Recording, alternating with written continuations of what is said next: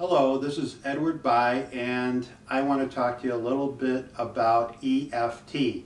This is also known as Emotional Freedom Technique.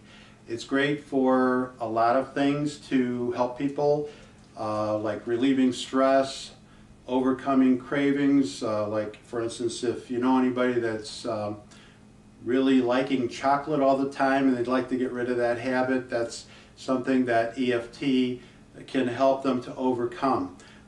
There's also people with phobias, for instance, that might need to overcome their phobias. EFT is good for helping them with those issues. Now what I'm going to do briefly is just show you the actual acupressure points that EFT coaches use in helping people to say things about their feelings, and as they're saying these things about how they'd like to get rid of cravings or whatnot, they also tap on acupressure points at the same time.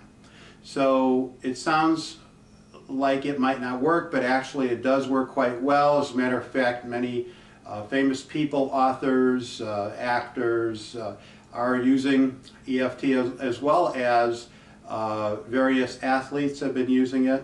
And it's very popular in England and California, Australia. It's not too well known in the Midwest. So I am very familiar with it, so I just wanted to let you know that it is very effective, and I just want to show you a few of the actual acupressure points that you can use.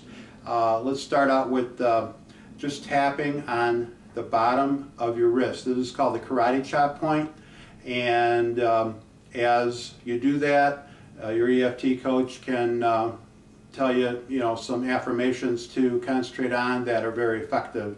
And what this does, it helps your subconscious mind to more effectively believe in these affirmations, and it is much faster as far as the results you're going to be getting. So that's one. Here's another one. It would be the side of the eye, just to the side of the eye. Another point would be at the end of the eyebrow. Another one would be right here under your nose. Then we have right here between your lips and your chin. And we also have an acupressure point, which would be the edge of your fingernail on your hand. And you just tap right there as you're saying your affirmations. Then you go to the next finger and say the affirmations once again. Then the middle finger. You skip the ring finger, you go right to the pinky, and that's another acupressure point.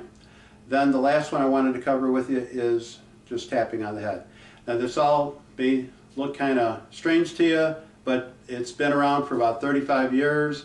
And it's very effective. Jack Canfield, the author that wrote Chicken Soup for the Soul, is on video telling people about how the technique works, and he's a firm believer in the technique. Bob Proctor, who's a multi-millionaire success coach, he's been giving seminars for years and years and years. He also is a firm believer in EFT and the effectiveness of EFT.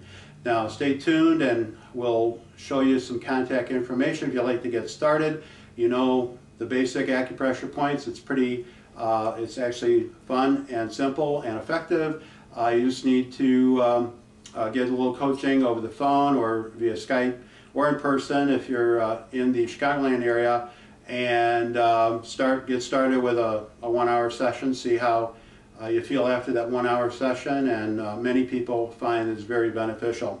Something like chocolate cravings, for instance, typically most people can overcome their craving for sugar or chocolate or sweets within 3 to 5 sessions. Now this really can be great for your health, and it's amazing that you just lose the desire for chocolate or whatever the case may be. So stay tuned for that contact information. Thank you very much for tuning in.